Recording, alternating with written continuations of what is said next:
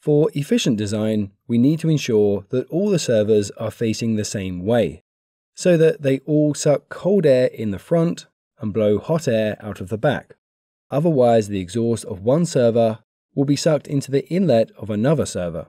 We need to therefore also ensure that floor grills are only installed where cooling is required.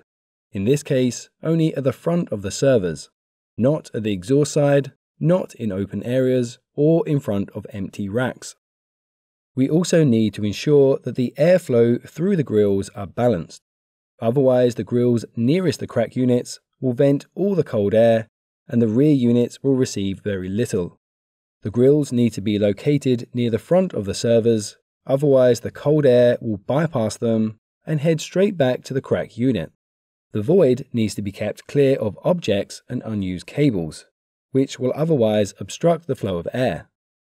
When several rows of servers are installed, then the problem occurs where the hot exhaust of one row of servers is sucked into the next. The temperature increases with each row, which is very inefficient. We would need to provide even cooler air just to keep the final server cool enough. Obviously, this wouldn't be very efficient. So instead, we arrange the rows so that they are facing front to front and back to back. This way, we only provide cold air to the front of the servers, and the hot exhaust isn't sucked into another server. This creates hot and cold aisles. We need to ensure that empty spaces in the servers are filled with blanking plates. This will prevent warm exhaust air from recirculating.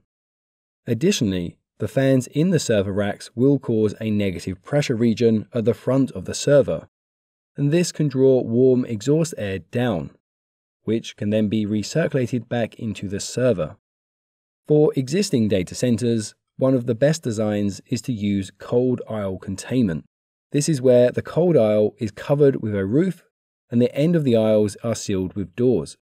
This puts a physical barrier between the aisles to prevent mixing and recirculation. Newer data centers will likely use hot aisle containment.